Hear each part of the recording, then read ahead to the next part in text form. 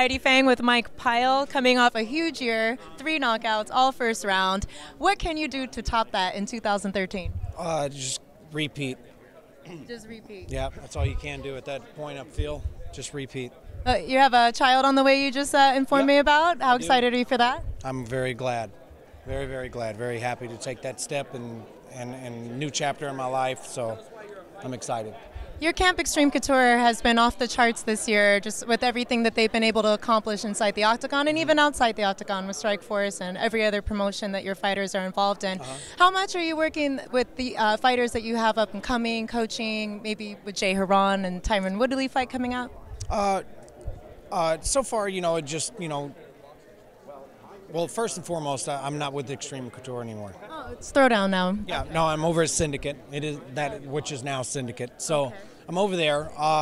Still friends with everyone. Still close with all the guys. Been talking with Jay about his fight coming up. That's about it. I'm not sure if I'm going to be in his corner or whatever, but he always has a few questions for me here and there. Like we all do. We all ask each other about game plans and things like that. So, yeah, everybody's still close though. Fantastic. Yeah. So, any particular reason for the switch to Throwdown? I'm sorry, Syndicate. I can't get it. I just needed a change in life, is all. Yeah. Just a change in life. One of my good friends, John Wood, owns the gym. One of my besties. So, he owns the gym, and it's like family going there, and so, yeah. And did that happen after your fight on The Ultimate Fighter or before?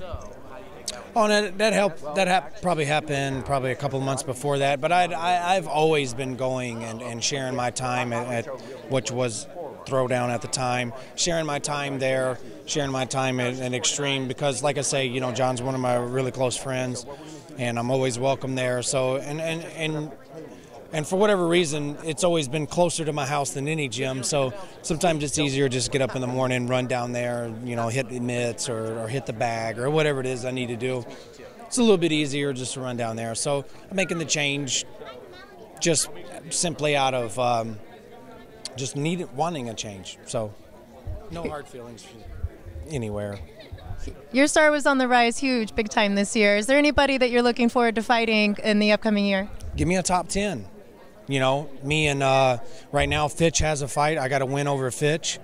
That'd be a good fight. That makes sense. There's a lot of good guys out there right now. Everybody's kind of tied up right now on upcoming fights, so we'll just see. But give me a top 10 guy. I feel I deserve to be in a top 10. So let's do it. Well, we wish you all the best of luck, and maybe you can land on that 158 card that's got all the welterweights on it, man. We'll see. Best of luck. You're welcome. Thank you, Mike.